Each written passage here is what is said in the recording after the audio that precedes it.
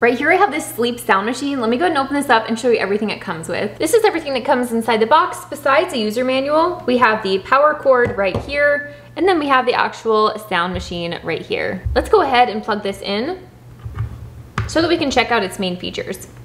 Now that I have this all plugged in and ready to go, let me go ahead and turn it on. Right here in the back we have the power button as well as the mode switching option. And in the front, these are actual touch buttons. So right over here on the side, there is the volume, and it does have the little icons here. If you want this to be louder, you're just gonna swipe your hand up. If you want it to be softer sound or quieter, you're just gonna swipe your hand down.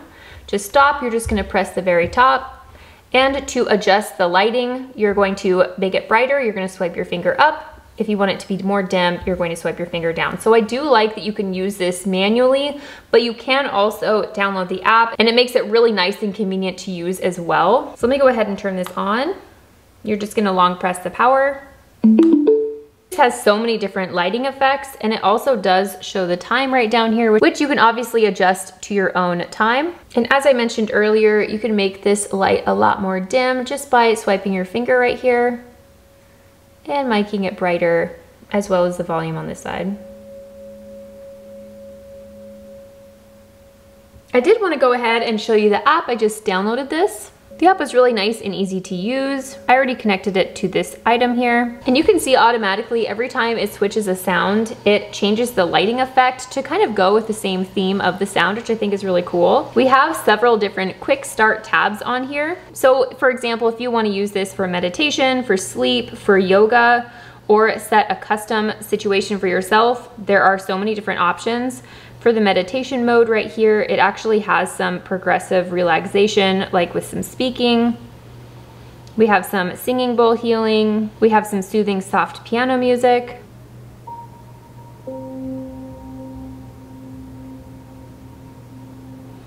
As well as some other fun ones. I do really like that you can adjust the lighting as well as the sound on here as well. You can see I made this the full brightness, and you can take it down all the way to no light at all. You can also turn on the lamp option,